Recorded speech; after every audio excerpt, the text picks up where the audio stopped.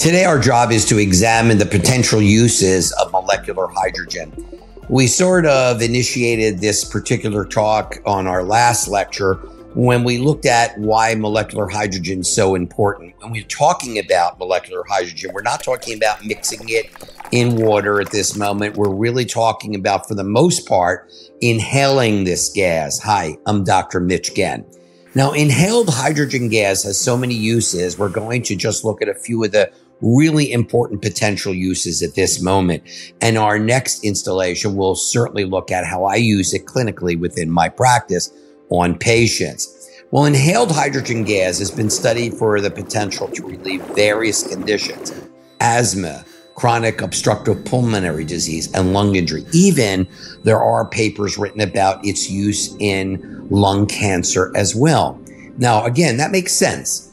I had a mentor at one time that said, if you ever want to use something, Mitchell, for medicine, put the medication where it belongs. Well, inhaling hydrogen directly into the lung, having the properties of the antioxidant and anti-inflammatory and modulation of the apoptosis and the vasodilatation we talked about originally, are now basically going to help us be able to determine how we can use this. We're putting it right into the lung. It may also improve lung function while it reduces respiratory inflammation. So people with COPD or bronchitis that are ongoing and chronic that have some inflammation, this may be perfect for them to reduce that inflammation.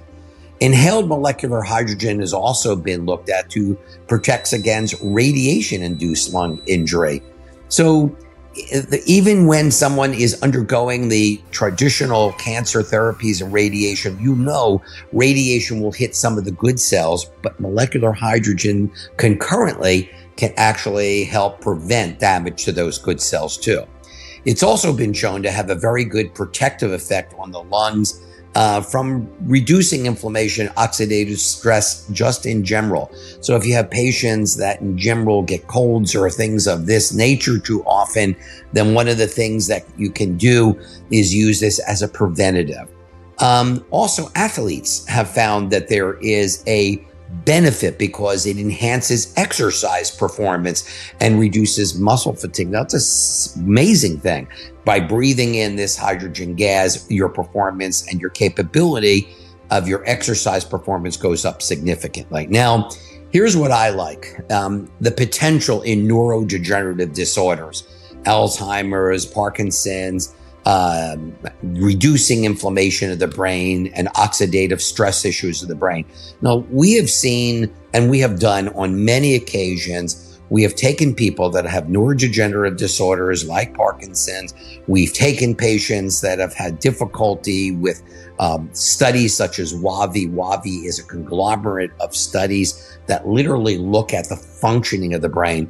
And we've given them an hour breathing in of molecular hydrogen, and every single parameter that we have tested that was abnormal at the before breathing in the hydrogen has improved significantly within 1 hour after. So its potential in these diseases are extensively being looked at and written about currently. It's already been written that Parkinson's has a 30 to 33% improvement rate by using ongoing chronic use of molecular hydrogen. Inhaled molecular hydrogen has also had a positive effect on reducing inflammation and promoting a healthy gut microbiota. You know, there's a microbiome, a mixture of 500 different species of different bacteria and fungus that live in the gut. If they live in harmony, there's no issue, especially since the gut produces most of the neurotransmitters. But if they are not in harmony, there's an issue. Well, molecular hydrogen can help. You can think, well, how can molecular hydrogen help? Well, I can see how it can help for respiratory because it's going directly into the lungs. But how does it do it for the brain, and how does it do it for the gut? How does it do it for the cardiovascular? Because hydrogen molecule is so small, it easily can traverse any of the membranes that we have or any of the things that try to block its movement, such as the blood-brain barrier, etc. So pretty much most of the chronic disorders may see an improvement by using as an additional modality molecular hydrogen on a regular basis.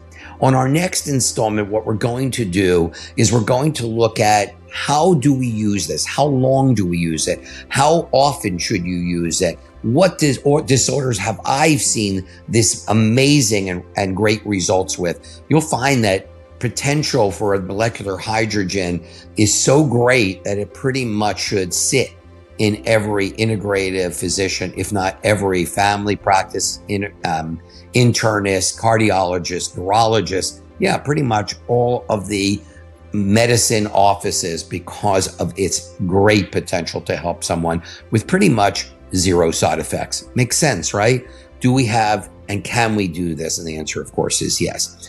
Next time, again, we're going to take a critical look at the clinical applications as I have used them and where you can use them in your practice as well. I'm Dr. Mitch Ghen. Thank you so much for watching.